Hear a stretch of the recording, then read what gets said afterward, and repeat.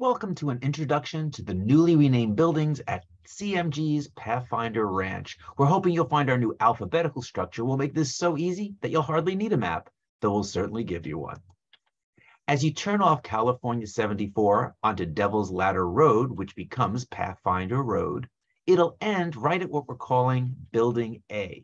Building A has two sides. On the left is the annex, which is where you'll come to check in upon arrival, and on the right is the dining hall. We know that doesn't start with A, but you could think of it as Alice's restaurant if that helps.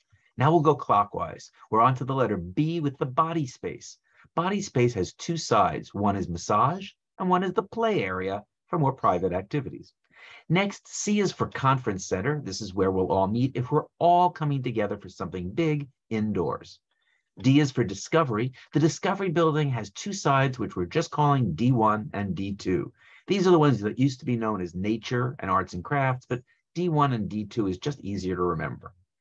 E is for Excalibur, and this is reserved for the planning committee. So unless there's a workshop in the central lounge, you'll probably never use this building.